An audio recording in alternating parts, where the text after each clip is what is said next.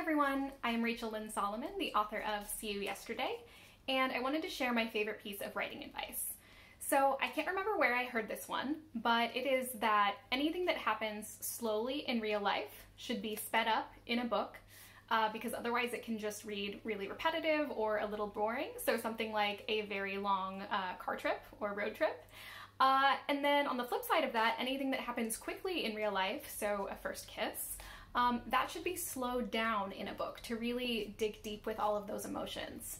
And that is something that I think about a lot, especially when I was writing this book about time travel. Thank you so much, and I hope that helps.